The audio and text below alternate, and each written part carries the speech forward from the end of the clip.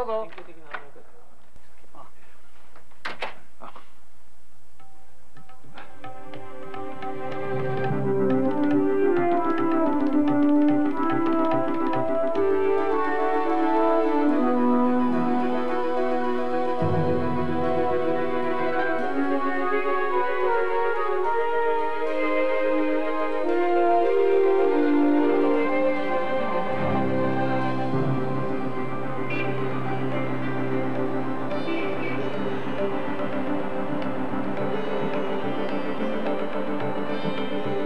There was a time, not long ago, when it seemed that Western business ruled the world.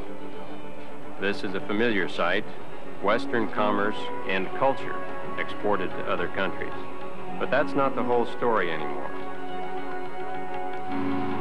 We really have lost a lot of the political and economic leverage we used to have overseas. We used to call the shots in a way that we just no longer can. We have to take much more seriously than we used to the ways of doing business in the foreign countries, their particular values, their own priorities, their preferences. We find that other ways of managing people are getting attention now. Our ways of organizing a business or our ways of marketing no longer are the only ways in the world. We're learning from other countries, and when we go abroad, especially, we must learn how they do things. Not only because they may do things better, but even if they don't do things better, they may have very fundamental cultural reasons for doing them the way they do it. Many countries are now in a position to demand that we respect them, respect their requirements, their needs, and if we don't, they can always go to the Germans, to the Japanese, to somebody else. So it's much more highly competitive, much more demanding upon us, and we're having to accommodate, adjust, adapt much more exactly to them.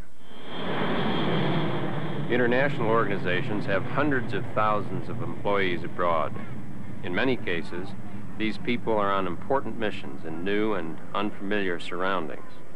The challenge of going international is great, and the costs involved make this very serious business indeed. Whether you're going abroad for a company or for your government or as a missionary or even just as an emissary of goodwill, you take with you a goal important to your career and to your self-esteem.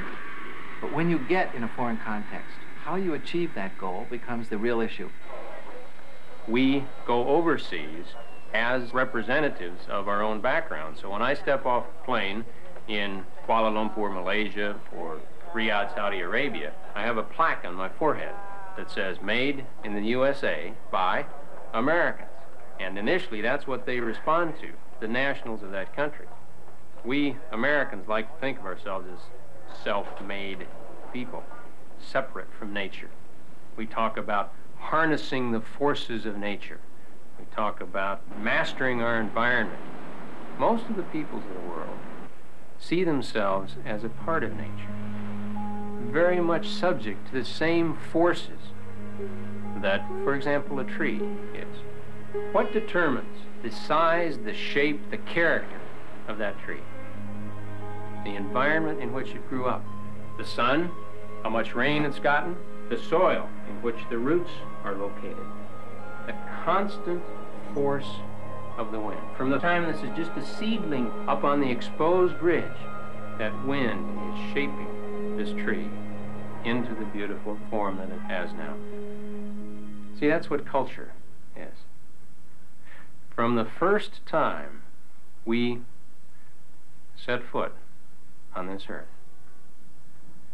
from the people around us, from the language, from the room, then from our schools, our organizations, we are being shaped. Not aware of it at all. Now, let's say this tree has grown up here, it fits the environment, it belongs here, and we come along and we uproot it. It goes through transplant shock. If we take a person plant, say from New York to Riyadh, Saudi Arabia, it's going to go through the same transplant shock. So we look at this soil we understand what's important to the growth and maintenance of this tree. And what's important to us? Let's be sure that we take it with us. We pot it and take it with us. We have the new location over here. The hole is dug. The ground has to be properly prepared. That's the organization's responsibility. Be sure there's lots of water, and for a while that tree was going to need some extra support. How can we, as a family, support one another until we set down our roots in this new soil? There is no doubt that almost everything about the world, other than gravity and temperature, is shaped by the way we think as cultural beings. Whether even the weather is good or bad can in fact be a product of how we, as raised in a particular culture, view what is good and bad about the weather. We know this to be true of the farmers as opposed to beach lovers down in Florida. It's also true of most everything else. Take, for example, a kiss. If you look at movies from different cultures, you'll find that some of them have men and women kissing a great deal. Those would tend to be American and European movies. If you look at movies from India or movies from Japan, you find that affection is expressed in totally different ways. And we do know that many peoples around the world, when they first experienced Hollywood movies with a kiss, thought of it as very unsanitary and rather crude way of expressing a feeling or affection. Culture affects the way we greet each other.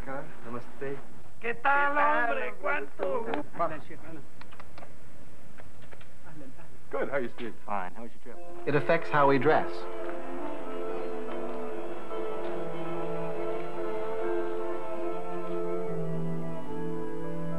What and how we eat.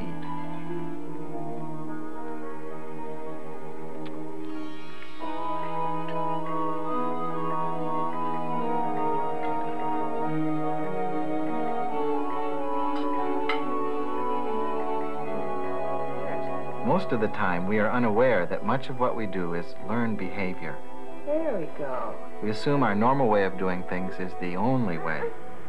It's only when we step outside that we notice differences and experience the need to learn the skills of intercultural interaction.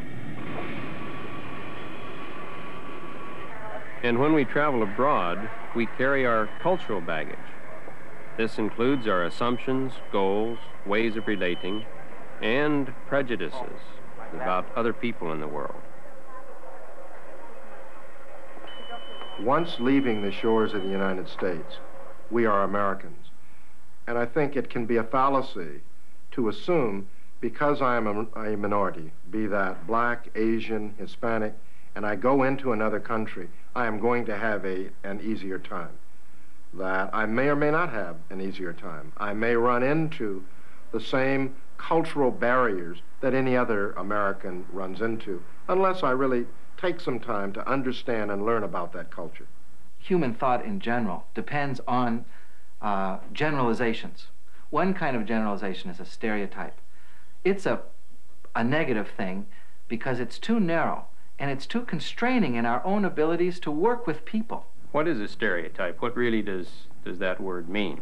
It comes from printing, when they would take the type and they would put a mold on it, pull off the mold, and they would make a metal plate. And then they run the same plate over and over again, and you get the same page every time. Now, the danger, when applied to us human beings, is that we take a few facts that we know about somebody or about a people, and then we just apply it over and over again to everybody. That's stereotyping. A stereotype is a lazy way of categorizing people, of taking what would purport to be group characteristics and putting them on an individual. Oh, he or she is like that because they belong to a particular category, a particular group. Women act like that. Blacks are like that. You know, Mexicans really are like that. If we say all Spaniards are lazy because they go home for a siesta and they come back late in the afternoon to the office, we are limiting our abilities to ever understand which Spaniards are really the great workers and which Spaniards may not be the great workers. So if I go into Saudi Arabia or I go into Japan and I think Japanese are like this, First, it's a very simplified picture I have, only partially accurate. And the tendency is to force everybody into that mold, so I misunderstand. And they resent it, of course. We don't like to be stereotyped ourselves. Americans in foreign countries have the tendency to treat the natives as foreigners, and they forget actually that they are the foreigners themselves. They get too pushy. They want that job to be done instantly, like in America. Perhaps the commonest mistake that Americans make is to be a little boastful about America and to overstate their own accomplishments. For example, if a Britisher had reached the semi-finals at Wimbledon, he might claim to play a little tennis. An American who had taken an elementary course in French, on the other hand, might claim to speak the language fairly well. They are kind of impatient, and sometimes they don't take the time to mix the feelings of the heart with the feelings of the head. I think American businessmen have a tendency to think that what you can do in the United States, you can do in the rest of the world. That's a misconception. When in Rome, do what the Romans do. You know, you have to be. If you're in Japan, you've got to do the Japanese way. I think all of us, to one degree or another, if we are honest, are clearly prejudiced. That we have likes, we have dislikes, we have assumptions that we make. But I think the key thing to understanding one's prejudices, particularly as you begin to deal with people from another group, would be to begin to examine basic assumptions. Do I make assumptions about that person based on that person being part of a category, or am I making assumptions about that person based on that individual and that individual interaction? Many people who go overseas fall into traps because they stereotype. We can't help but see other cultures through filters imposed by our own upbringing and learned ways of thinking. Take cleanliness, for example. Americans consider themselves to be the cleanest people on earth. And judging by the variety of cleaning products available, you could say it amounts to a national obsession.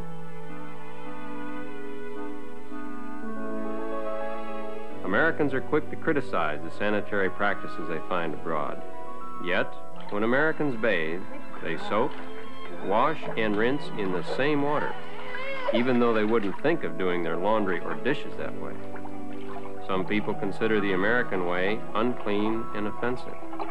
The Japanese use different water for each step.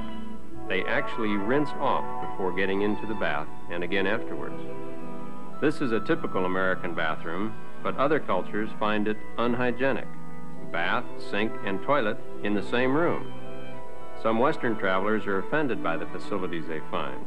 But isn't it cleaner not to touch the toilet? And these kinds of differences are truly cultural. It's not that one is necessarily better than the other, but it is important to realize that people grow up learning different ways of seeing fundamental things. The time is 11:29 and 10 seconds. Americans think of time as something tangible and valuable. They say time is money. They spend it, waste it, save it, budget it, and hate to run out of it. In Hong Kong, there's a very unique thing. Appointments are spread out over time. It's not uncommon for someone to be 20 minutes, a half an hour late and not think twice about it. The traffic situations are so difficult that you can never quite plan. Chances are you're going to run into a traffic jam, and if you anticipate a traffic jam, then you wind up being an hour early. So people are very tolerant of times in that kind of environment. There's no feeling of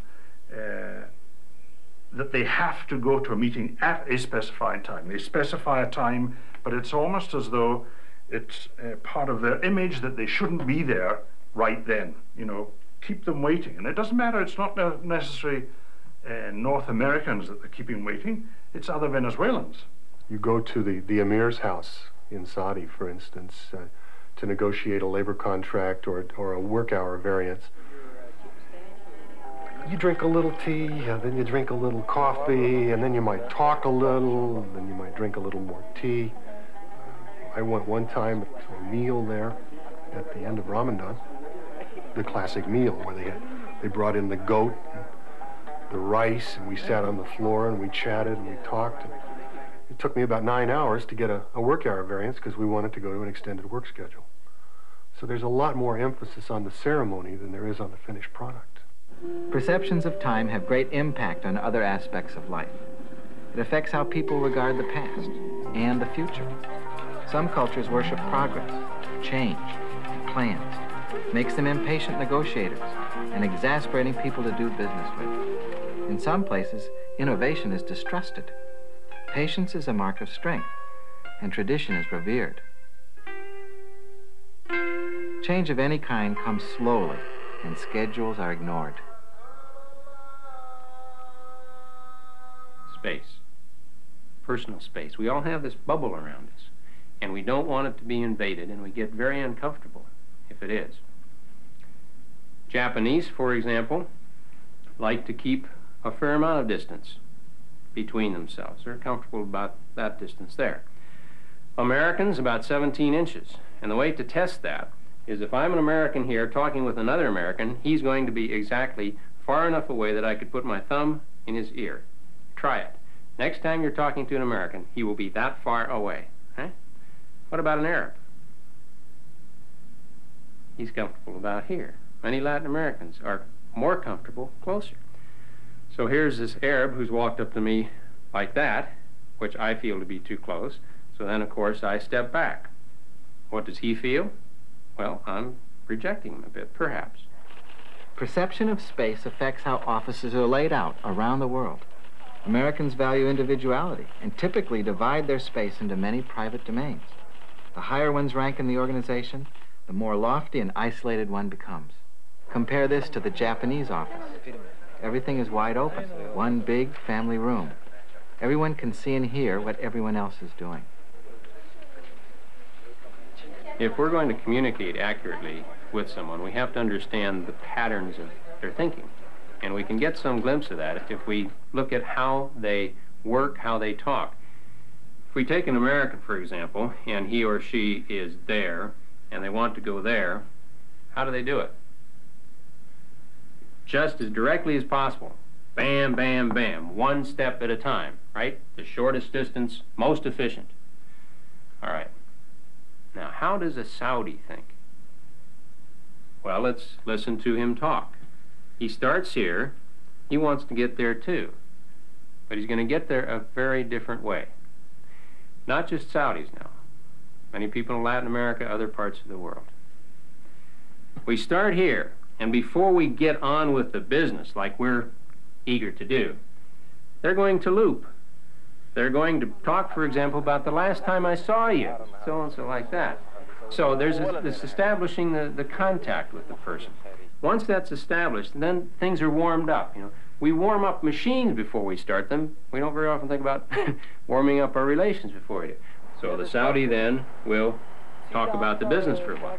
But then, sure enough, he loops again. Tell me something about what happened last week. He'll come back to the business at hand, but then he will loop again. For example, a friend comes by.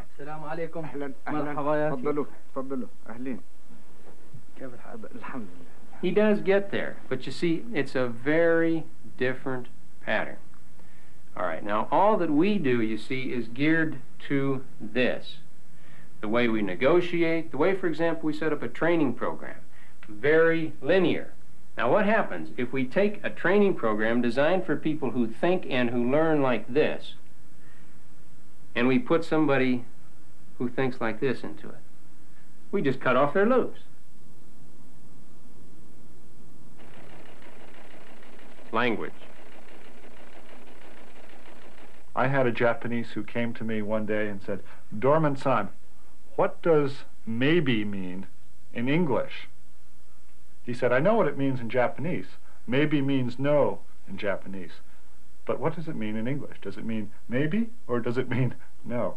In the Philippines, I've found that people will say yes all the time to you, and they don't necessarily mean yes, that they are just being polite, that they're saving face for themselves because they don't want to say, no, I won't do that, and they're saving face for you because they don't want you to feel badly. We Westerners, especially Americans, assume that most of our meaning can be put into words. So we're very careful in shaping our words, and we listen very carefully to the words. But of course, a great deal, maybe 60 or 70% of what we communicate has nothing to do with the words at all. It's the tone of our voice, our gestures, all of this. The meaning of the person that you're conveying to others. Are you a warm, understanding, patient person? Or are you someone that's hurried, not interested in their point of view, or always feeling on the defensive? These things are conveyed by the style. Advertisements reveal a great deal about people. We build into our advertisements without even thinking about it, our basic values and ways of looking at the world. IBM's Charlie Chaplin look-alike and Red Roses have won awards in the U.S., but in Europe, red roses mean different things, and the little tramp has a different image. So, IBM created cartoon characters to better appeal to French, Italian, German, and other markets. When Coca-Cola first entered China, signs were provided in English. Local shopkeepers wrote their own calligraphy, which unfortunately translated, "Bite the wax tadpole." Coke researched 40,000 characters and found a close equivalent, "ke ko ke le," which translates roughly, "May the mouth rejoice." Our basic business is marketing consumer products, commodity-oriented products like detergents or soft drinks, to the world market. In doing that, we have to be extremely sensitive to each national culture. For example, this beer is made in Japan but sold all over the world. In Hong Kong and Singapore, we had to change the package to green because blue was thought of as funereal to the Chinese. We also had to change the red star because the red suggested the People's Republic of China. This corporate eagle that we designed for the second largest bank in Mexico was very well received, except the eagle was perceived as American until we put a top knot on it, which the Mexicans perceived as being Mexican. For Saudis, and for many peoples of the world, the bottom of the foot is dirty. To put this lowest part of the body in somebody's face, up in front of them, to expose them to it, is a real insult. All right, how are shoes displayed? So here you are, showing in every one of your displays the bottom of the shoe. Sometimes Americans tend to be really relaxed when they talk, and they feel that this is kind of a good way to have nice rapport with people. And, you know, you can sit like this or like this, and you can even get your self off the chair altogether. In Japan, this looks terrible. It's something that is not only offensive, but tells the Japanese you're speaking with that you have been poorly raised, that your parents haven't corrected your posture, haven't helped you establish the physical balance that complements and enhances a spiritual balance that you should always be seeking. Just how you use your hands makes a difference. Italians talk like this, and they seem to think that Americans who don't use their hands a lot are rather cool or uninteresting or bland. Whereas if you go to Southeast Asia, just one sudden movement with your hand like that will throw people off and cause them to feel uncomfortable in your presence. The basic rule, which will hold around the world, is observe how those people who are leaders, who are accepted, conduct themselves. Watch their style of communication, how they sit, how they use their hands or their eyes, or how they place their feet, and begin to adopt those ways. Back off a little bit and slow down, and you don't have to be subtle, and yet as a new person in town, you need to reach out. Nobody's going to come get it from you. I mean, they're not going to come to you that strong. A little bit. But then it's up to you to reach out, make your friends reach out. But you have to do it gently. Certainly be respectful and attentive to the culture that you're in, and you can assimilate in certain ways that are natural and easy for you and make sure that you don't step on someone's toes. But you've got to be yourself, otherwise you'll be frustrated, I find. And also I find people are interested in who you are as an American. They want to know what's the latest slang or what's the latest dress or whatever, and you're a puzzle to them, so why not enjoy it? The fact is that cultures on the surface are changing every day and in momentous ways. People are wearing different kinds of clothes, buying different kinds of products, watching all kinds of new communication media and so forth. On the other hand, down deep, fundamentals of culture are moving at a glacial pace. They are very conservative because they are fundamental to the way people think and the way they feel. When you go abroad, if you think you've got the culture figured out because you know that you should bow here or not wear your shoes there or keep your head below somebody else's head or something like that, that's not sufficient. It's useful. There are rules. Some of them are absolute. You've got to know those rules. But when you go abroad, you are like a child, an inquisitive child. And you want to learn what is going on in people's minds. Why do they do this? If we are conscious of the impact of our cultures upon us, then we can anticipate a little bit better people's reactions to us. And we approach them a little more humbly because we see they too are conditioned by their environments. Then we begin to ask questions, watch very carefully, listen very carefully, and see why they do the things they do. There are real reasons, very logical, sensible reasons for the way they do things. We can begin to sense those. Then we can connect with them, we can communicate with them, we can get the job done, which is our responsibility. But we can do it in a way that is exactly suited to them, to their situation. All right, very good. And Clipper flight number 5 for Hong Kong and Singapore, boarding all passengers seated rows 1 through 38 to gate number 57. All aboard, please.